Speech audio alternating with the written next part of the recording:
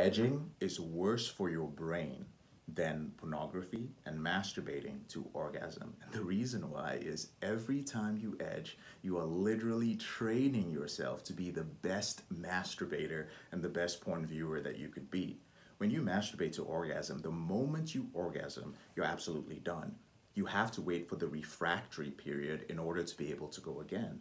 But when you edge, you're able to view a wider variety of materials. You can open up more tabs.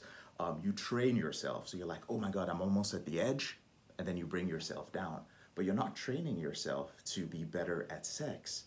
You're training yourself to be able to view more pornography. And what that does, brother, is that it only lengthens the amount of time and makes the reboot process a lot more challenging for you.